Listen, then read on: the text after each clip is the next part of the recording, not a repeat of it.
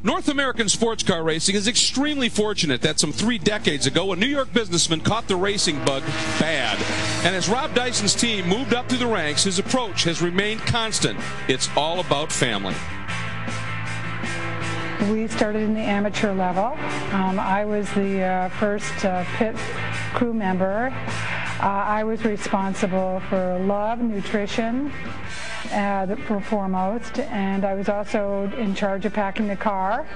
And I had a full-time job. I was teaching full-time elementary school, and we would pack the car and go to all these different tracks. And I didn't know that much about auto mechanics, so I went and took auto mechanics 1 and 2 at BOCES.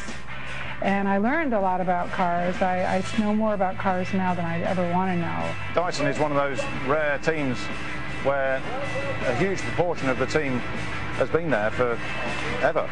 You know, a lot of the team has never worked for another team while they've been in motor racing, so they've just grown up with Dyson Racing. Some of the guys have been here 20 plus years, 23 years, and it really is like a whole family growing up together.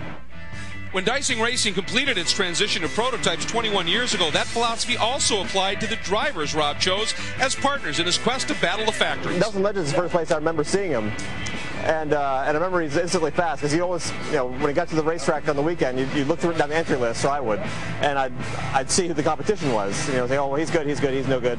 And I remember seeing Rob Dyson thinking, well, I don't know who's he, but you know, he can't be any good. You never heard of him before. And I remember he was really fast. And from then on, you know, he was always one of the people, my dad and Paul Newman and Bill Kuykendall and a few other people that were always just racing really hard and really enjoyable racing. The first time I came over to America, I raced at Riverside, and Rob and Price won driving the 962, and I was driving for Bob Aiken. And when I was a schoolboy, I was a great Pedro Rodriguez fan, and the last race he won in a Porsche 917 was at the Ostrite Ring, carrying number 16. And so I turned up in the States, and there's the old number 16 Porsche winning. I went, right, that's the team for me then.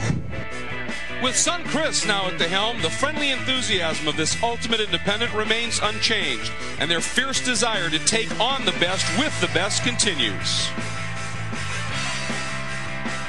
You know, the beauty of our team is we've got a lot of continuity, and we've got a culture that's kind of carried us through the years. And it's terrific to carry on the family tradition, not only behind the wheel, but also, you know, running the team. And I don't view it as a pressure-packed situation. I view it as a terrific opportunity. It is a very relaxed place to be, and I think everybody absolutely enjoys what they're doing, and we're all incredibly fortunate because, you know, if it wasn't for Rob allowing us to do this, you know, our lives would be a lot greyer, to say the very least.